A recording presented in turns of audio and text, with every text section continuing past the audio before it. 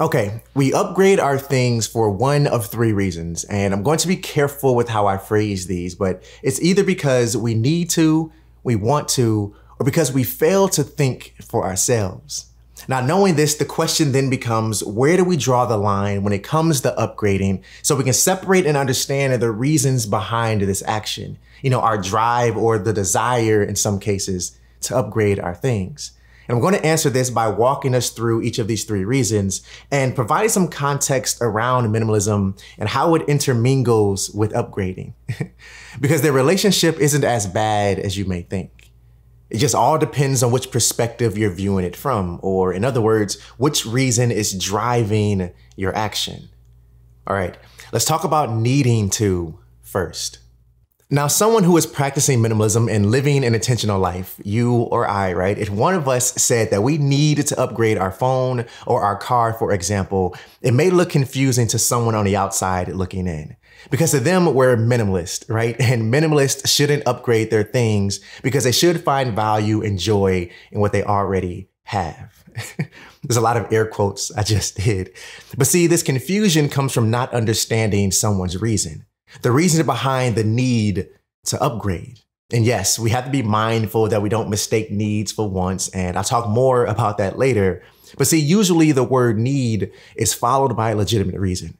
For example, I'm still rocking the iPhone 6s and it's holding on pretty strong, and I'm not planning to upgrade anytime soon, but if I was, my need for wanting to would be because the battery life now is terrible. I find myself using low power mode very often and sometimes turning it on even when the phone is fully charged. But personally, I use my phone as a secondary tool to help me manage my business, right? So battery life is kind of important.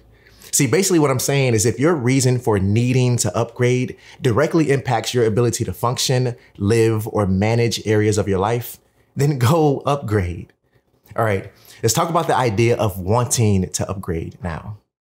Wants are completely different than needs. I'm sure we all can understand that, which is why it's important that we separate the two and manage our actions and desires to upgrade. Now, don't get me wrong, it's a natural feeling to want upgraded things, right? I mean, I don't want you thinking I'm not human because I am, right? It would be nice to have the newest iPhone or a newer iPhone, and one day I may upgrade, but do I really need to? See, an easy way to separate wants from needs and to help us stop some of those impulse purchases we make is something called the wait list. Now, what is it and how does it work, right? So the next time you come across something you want or want to upgrade, before you spend any money on it, write it down on a wait list. So for me, that thing would be a new phone, right? So new phone. There you go, new phone. And after you write it down, wait a couple of weeks or longer if you want, and then go back and look at the things you wrote down on your list. If anything on that list seems less appealing or something you no longer need, remove it from the list. Eventually, those things that really need to be replaced or upgraded will remain on the list and slowly work their way to the top. At this point, it's safe to say that that upgrade is worth it. All right, the last point that I want to talk about for why we upgrade is because we're failing to think for ourselves.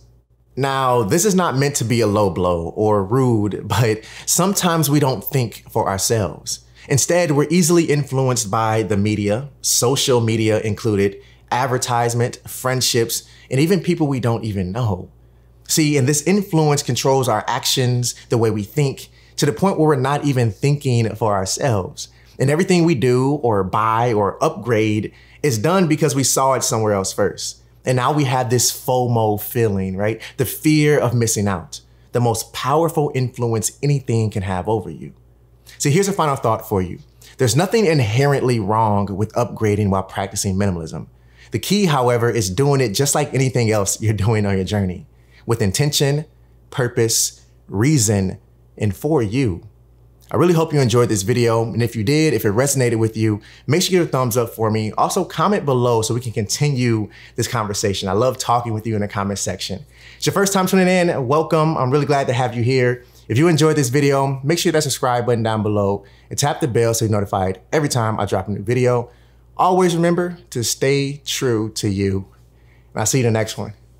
Peace.